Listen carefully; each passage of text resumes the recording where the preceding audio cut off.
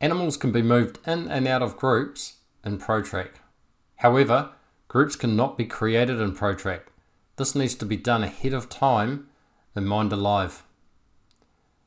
To move an animal in or out of a group, click on the Action button, type in the number of the animal you wish to make changes to, 7.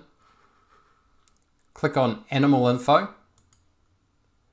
Here you will see a list of all the groups Animal 7 is in. There are 2 types of groups, dynamic groups and pick your own groups. Dynamic groups we cannot control here. This is controlled by filters in MINDA Live. Pick your own groups, however, can be managed simply by clicking this button. This will show a list of all the pick your own groups available.